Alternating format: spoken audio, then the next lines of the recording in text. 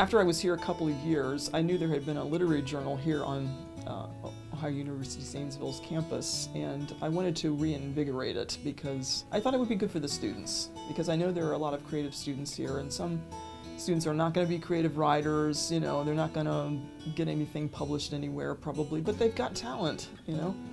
So I wanted to have a sort of a vehicle for that, and so I developed what's called the Zane Traces Journal. Once a year, put together a journal that has every kind of writing in it that you can imagine, including creative nonfiction, poetry, fiction, and anything else you can think of. And we're now starting to put in student artwork.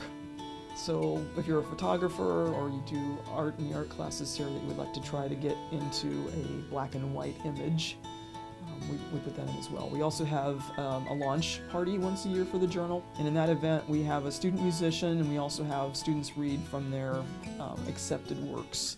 So a select group of students will be reading, and it's a really great way to get people interested and invested in that journal.